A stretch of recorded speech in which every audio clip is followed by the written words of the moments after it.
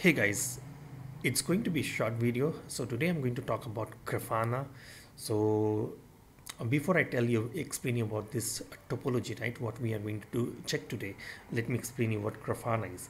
So Grafana is kind of a magic tool that helps you to see and understand the data in a cool and a visual way, and it is used by most of the tech people to keep an eye on their applications or servers or website, right? Make sure like everything is working functional. So imagine like you have a lot of numbers, a lot of data coming from different servers. Now you want to visualize those data in a tool like Grafana or any other tool, right? So you can read those data in Grafana and create a visualization picture so that you understand what exactly is going on with that particular server or that particular application, right? So Grafana, it does more further things, right? It can also send you warning if something goes wrong. You can basically set up your messages like your website is slow or maybe your server is having some issues, right? All those kind of a message you can send as an email alert. So this can basically fix your issue well before the users report. So imagine if the server is going on a high utilization, right? At that particular point of time, your users might not experience that. But as a tool, when you're running this Grafana, if it sees like server is going high, it can, let's say you set up a custom threshold, like if the server goes beyond this, send an email alert so that your admin team can look into the issue and fix well before that. So Grafana can also save a lot of your time by automating things like and saving time and effort. So in a nutshell, right, Grafana is a tool that turns your boring data in a colorful and easy to understand pictures, helps you to catch problems early, or I would say sooner than later, right? So now in our scenario, right, how exactly we are going to use Grafana in our environment is, so I'm going to basically use call manager to read like how many phones are and what are the type of phones we do have on every minute basis. So in our scenario we are going to read it every minute basis, but in the real time it should be on daily basis so that on what day how many phones were configured and what are the numbers of each type of devices, which will show us see in a minute or two, right? So the next scenario, I'm going to catch the counters, like how many concurrent, how many calls are there active at this moment, or how many total calls were there. Third thing, what we are also going to check is we will check like how many successful calls, how many failed calls, how many total calls were there since the time the call manager was installed, right? And I'm also going to test a scenario where this 10,002 is registered to the core manager, and this core manager is connected or integrated to the Unity connection. So I've made the physical link down between the core manager and the Unity connection. So this is one scenario which we are going to test. But in a real-time use case, right, what you can have another scenario is this trunk may be physically up, but Unity connection or any other service provider network might be rejecting your calls. So we can also catch that. But in our scenario, what we are going to cover today, if the calls are failing between call manager and Unity connection, I will check if there are more than 5 calls failing. I would like to report this as an error and send an email from Grafana to the admin team that this particular link has some issues and there are so many so and so failed calls, right? So this is what we are going to check today. So let's quickly get started. I'll quickly show up your call manager in Grafana dashboard. So let me log into call manager and show you. Okay, so I have a number 10,049 and this 10,049 is connected to a Unity connection trunk. And if you look at the trunk, right, time not in service since last 22 minutes. So this trunk has some issues. So if I make calls to 10,049, all the calls should drop, right? Now I'll test this scenario. So another thing what I'm going to show you is I'm going to show you this quick dashboard. So at this moment, right, so this is the first place where you see the call statistics. So I've shown you like in last 5 minutes. So in last 5 minutes, there were no calls which have been made, right? So if I make this to, let's say, last 90 days, you will see there are many calls, right? There are almost 866 calls in last 90 days, and out of 866 calls, 584 were successful and 282 were failed. Now if you count this two, this should become 866. Now out of this successful and failed calls, right, 525 calls were like almost more than 1 second, and 341 calls were zero duration calls. Right now, if you combine this becomes total of 866 calls.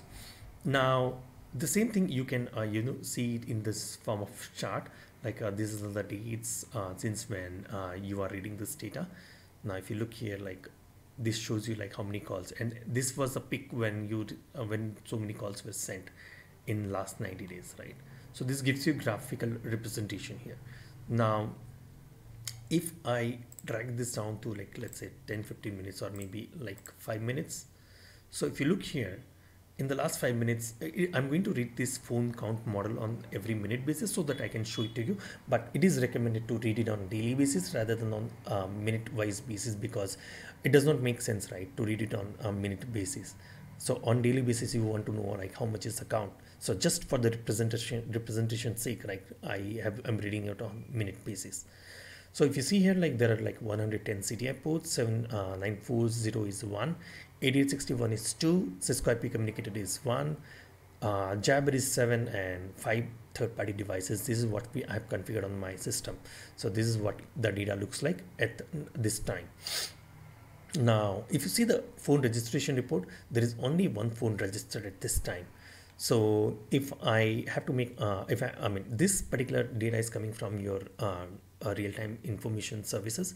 So if I make one more phone registered, so this should bring the two phone registered if I bring up the second phone. So let me get the second phone as well. So at this moment you see 10,002 is registered. I'll bring up 10,007 as well. Just give me a minute. Okay, so I have 10,007 as well registered. So give it a minute time so that the data can update and get updated in this time 922 or 924, right? So right now the time is 924. So this data gets updated in 924. So I'll wait for a minute time. In the meanwhile, I'll show you this. So this shows you like the performance, like how many calls were attempted during last 5 minutes or 10 minutes, right? So this data is directly coming from your call manager. And this data is something like I'm not storing anywhere. So this data is plain and simple from the call manager itself, right? How many calls were attempted, how many calls failed, completed, etc. Right now, this in this particular trunk here, right, I'm monitoring the Unity connection SIP trunk. So it's not only necessarily like you need to monitor only Unity connection, you can monitor your service provider trunk as well. So you can say like if there are like more than 5 or 10 calls failed, report it to the admin team. So at this moment I'm just monitoring the Unity connection, so we can do it for the service provider as well. I'm saying like if there are more than 5 calls failed on this Unity connection SIP trunk, report it to me, right? And similarly, like if I have to show you like last 1 year data, so 1 year data looks something like this, right? 7315 calls made, out of these, this many were successful and this many were failed, right? And this is the data looks like on the chart. Now let's bring it to 5 minutes back again. Now if you see here, when the time came, so it shows you now 2 registered phones, right? So till this time it was 1. As soon as I brought up the second phone, within the minute time it shows up like there are 2 registered phones. Again, this particular data is something you can monitor on daily or hourly basis as per your need, but again this is up to the business requirement, right? Now what I'm going to do is I'm going to make quick call between 10,002 and 10,007 so that it will be a successful call and it should show as a successful call. I insert the call, so let the call come in. I end the call. Now what I'll do is I'll make some calls to 10,049 around how much? 8 calls, 10,049 failed, 2 failed, 3 failed, 4 failed, 5 failed, 6, 7, 8. So I made almost 8 calls to 10,049. So all the 8 calls failed. So ideally in our dashboard within the last 5 minutes, we should see as a total of 9 calls. Out of 9 calls, 8 failed, 1 successful calls. So it will take around a minute or 2 minutes to get the data updated on this particular dashboard, right? I'll refresh this page. So at this moment we have 1 successful call. So remaining 8 failed calls will be coming sooner within a minute time, and it should get updated here, right? So what I'll do is I'll pause the video for a minute and then we'll resume this video in a minute when this data is about to update. Okay, so now the data should get updated. I'll refresh this page again. All right, cool. So as we expected, right, there are a total of 9 calls. Out of these 9 calls, 8 failed and 1 successful calls. This is what we expected, and this is exactly how it looked like. And this is what you can see here as well, right? We made 8 calls and all the 8 calls failed, and you see during this particular time, right, we made 1 call and that particular call was passed. So this is the time frame during which we made successful calls and the failed calls. So this gives you dashboard information properly, and this data is updating every minute basis.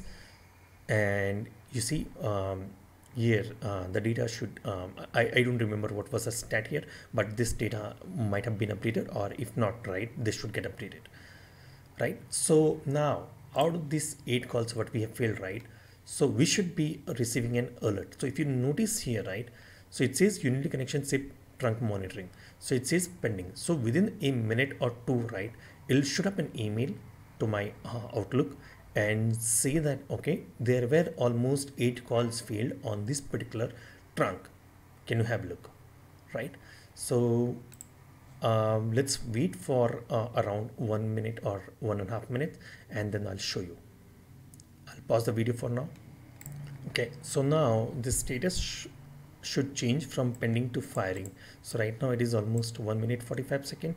Now this status should change to firing in a minute, in some seconds, right?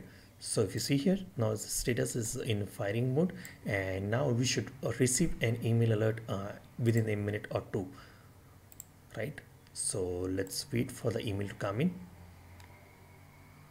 I'll pause the video for now. Okay, let's refresh this page. So let's open the Outlook and see if we have received an email.